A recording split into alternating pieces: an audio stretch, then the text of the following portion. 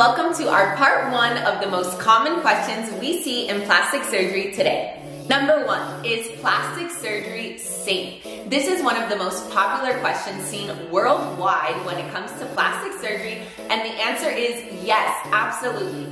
Plastic surgery is safe when it is performed by a qualified plastic surgeon in an accredited facility like APS. However, like any procedure, there are some risks such as infections, bleeding, and scarring.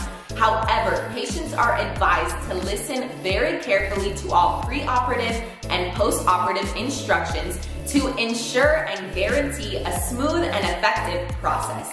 The best way to feel secured and safe during your procedure is to choose a surgeon and a clinic that makes you feel comfortable and connected every step of the way. Number 2, what are the most common procedures we see in plastic surgery in the United States today?